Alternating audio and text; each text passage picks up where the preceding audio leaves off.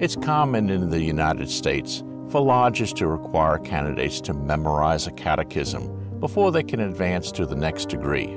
But why? This is not always the practice outside the U.S. But look deeper. The candidate is always required to do something. The reason is simple. It's the lesson of value.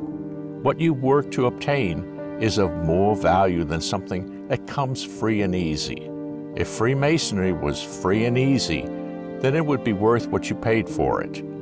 Before we throw away something that we don't understand, we need to learn why it's done. We cannot underestimate the value of Masonic education.